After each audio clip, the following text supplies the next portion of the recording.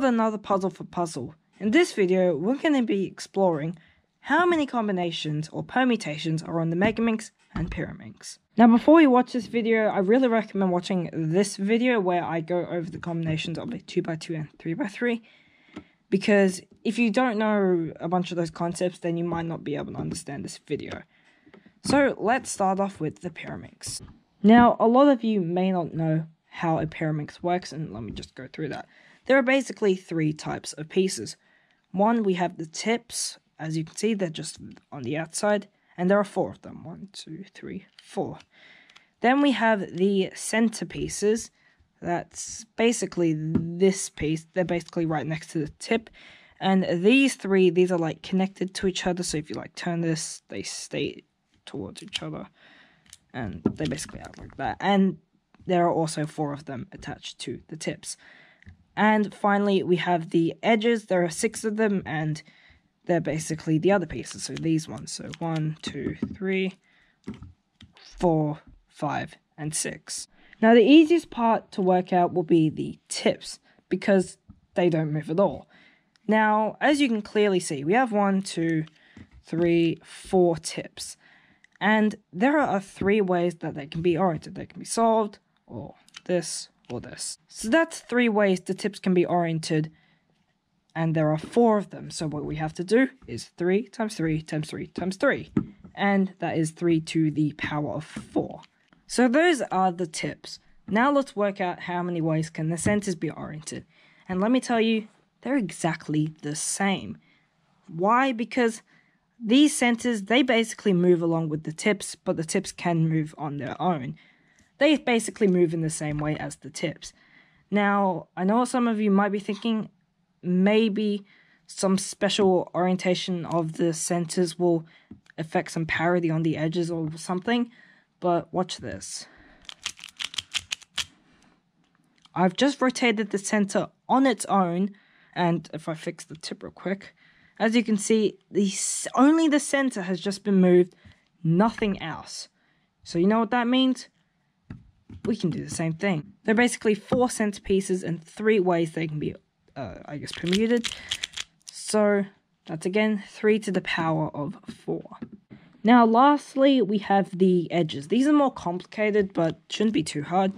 So, of course, there are 6 of them. Now, if you remember from the 3x3, now, I'm not going to explain it again, you should probably watch that video, is basically, there are 6 factorial ways to arrange the edges. And that's basically 6 times 5 times 4 times 3 times 2 times 1. So, that's the amount of ways that they can be permuted. But in terms of orienting them, well, as you may know from 3x3, well, basically these edges, they can flip. So they've got 2 ways to be oriented. So if you just take into account there are 6 edges, then that means 2 times 2 times 2 times 2, or that's 2 to the power of 6. Got me? But just like the 3x3, we've got to remember that there are parity situations. So the first one is permuting the edges. Now, just like 3x3, you cannot swap 2 edges just on their own. You have to do 3 cycles. So that basically means we can chop out half of the cases and we can divide the whole thing by 2. Why is that? Because when you place 4 of the edges, let's say we've placed this one, this one, this one, and this one, these 2, they have to be in the correct spot. If they were swapped, then that will be an impossible case. That's kind of the short reason why. So we have to divide by 2. But we're not done yet, because you have to remember that only 2 edges can be flipped. Or any 2 edges can be flipped. And you can't just have a single edge being flipped, because that's impossible.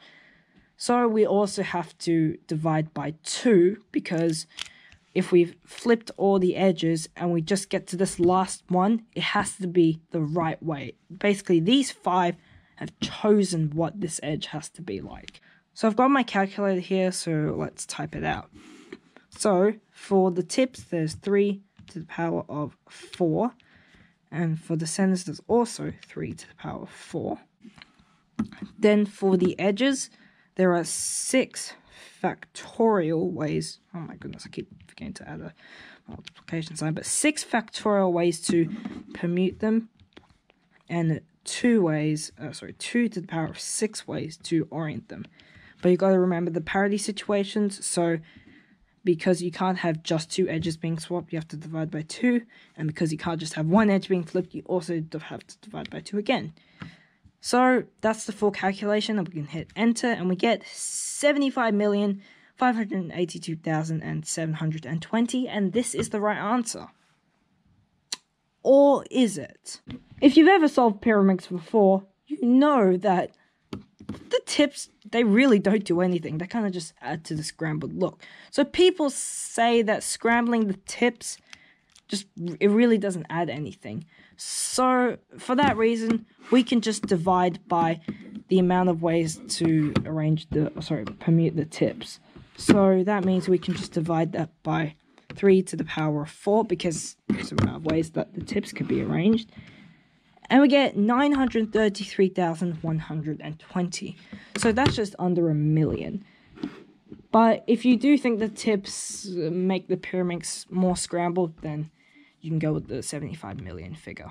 So here's the Megaminx. This is more important that you know 3x3, because Megaminx is really similar to 3x3. It's just a lot bigger. So there are basically 2 types, or there's 3, but 2 main types. There's the edge pieces, obviously. We've got 2 colors on each of them. And around the Megaminx, there are 30 of them. And the corners, these have 3 colors on them.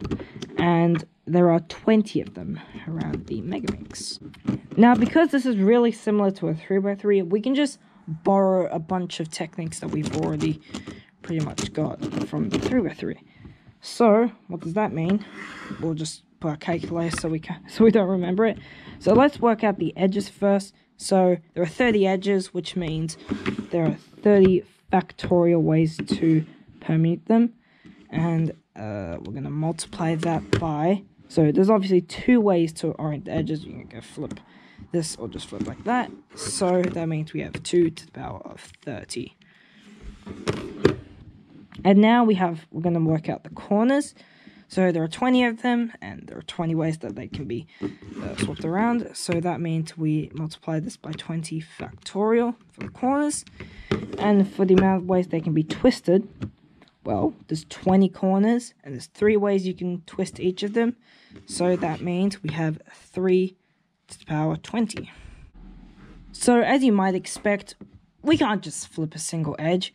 We have to flip 2 of them. So I don't know an algorithm for this, but just trust me that this is how it works.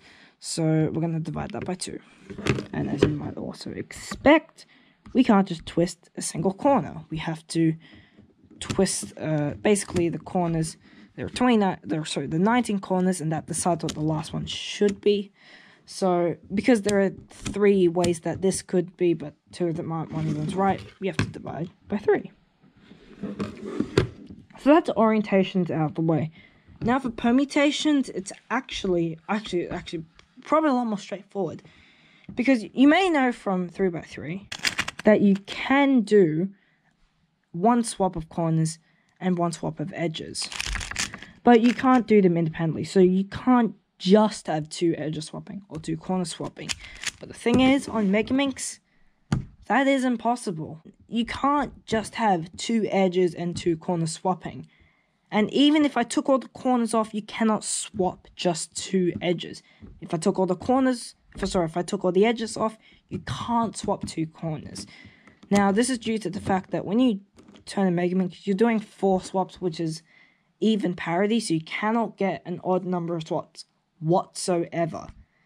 So that means when we take all the 30 edges, and we're at 27 now, and when we put this blue one here, it decides what these 2 have to be, whether it's like this or this. So you might be thinking that it might be the same as the 3x3, but it applies to the edges and the corners.